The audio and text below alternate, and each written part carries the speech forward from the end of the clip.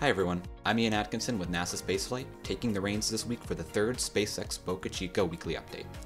As always, all pictures and videos from this week were captured by Mary, aka Boca Chica Gal. Big thanks to her for providing this incredible footage. This has been another exciting week as the team pushes through the final milestones ahead of the long-awaited hop of Starship SN5. SN5 is aiming to succeed where its predecessors have failed by passing all the required testing for the 150-meter hop.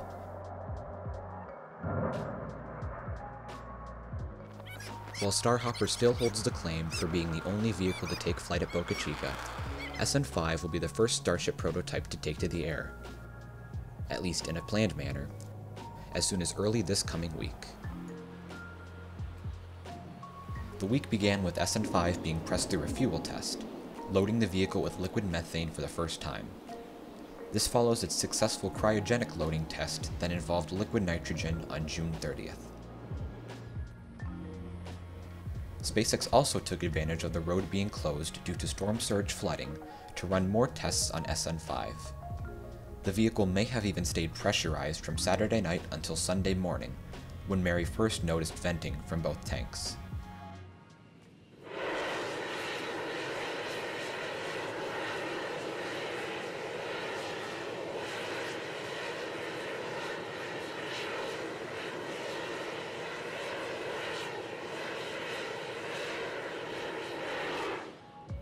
While SpaceX was aiming for a static fire test using Raptor SN27 as early as Wednesday, 2 days of cancelled road closures pushed the schedule past Elon Musk's claim of a hop later in the week.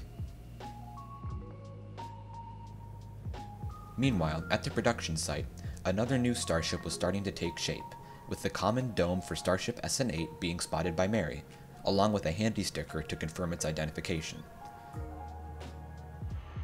The dome was later sheathed with a 3-ring barrel and flipped before rolling back into the production tents for final work.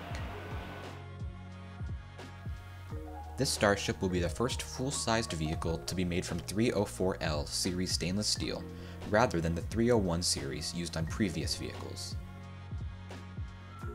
Elon has also stated that the alloy is in a continued state of evolution, so the name 304L is, quote, more of an approximation. SN8's Nosecone also continued its preparations inside the windbreak, as the other Nosecones, both old and new, watched on. SN8 will be the first Starship since Mk1 to feature a nosecone and aero surfaces. SpaceX now has an untold number of Nosecones, including some that will never fly as they were built to honed construction techniques, sitting both outside near the windbreak and also under assembly inside tent number 3.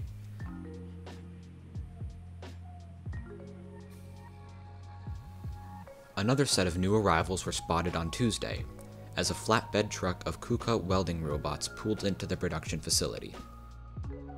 SpaceX has been improving on its welding techniques over the evolution of Starship construction, evident when comparing the latest SN vehicles to Starship Mk1. Speaking of Mk1, work on the aft fins from that since-deceased vehicle continued as they were moved into place near the solar farm and food truck area for assembly into a structure of their own. Elon confirmed on Sunday that they will become a pavilion for outdoor eating. Wednesday saw SN5 return to testing with what was either a repeat, or at least an extended, version of Monday's fueling test.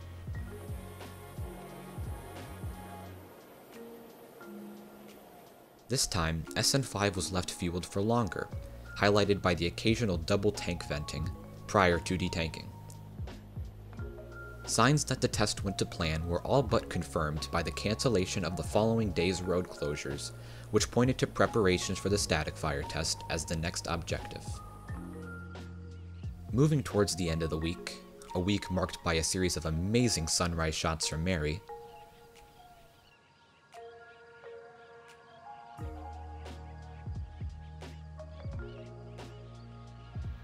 the new high bay at the production site began to gain its second level.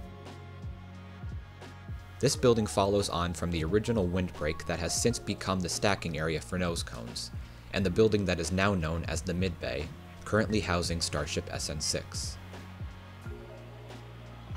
The reason for calling what is still a large building in its own right a mid-bay becomes clear now that the high bay is rising from the ground.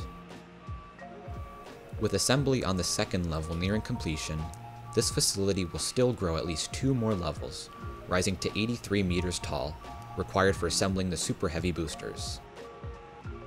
That's nearly twice the height of the existing mid-bay.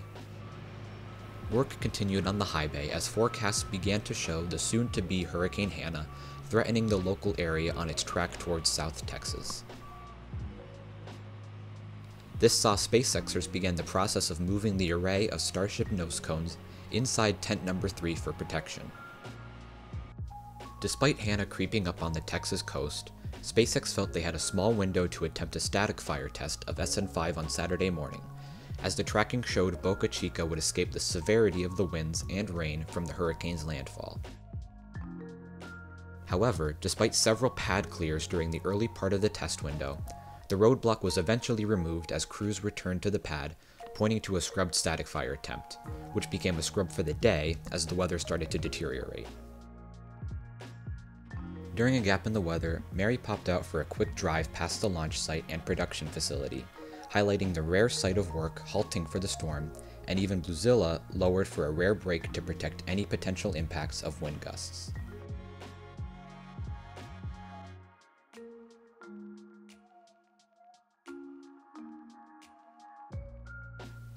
The latest roadblock notices point to a potential second attempt to static fire Raptor SN27 on Starship SN5 as early as Monday, pending local conditions, not least access due to some of the localized flooding on the access roads.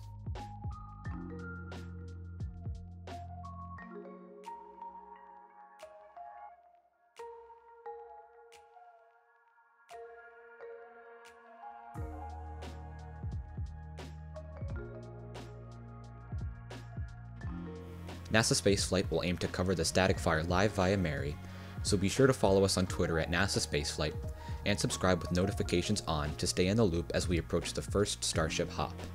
You can also support what we do by becoming a channel member, with associated perks including early access clips and access to our exclusive Discord channel. And if you're a super fan, check out our new store with numerous Boca Chica themed products. Thanks for watching. This is an ever-evolving series, so be sure to let us know how we did in the comments below. We'll see you next week, and remember, be excellent to each other.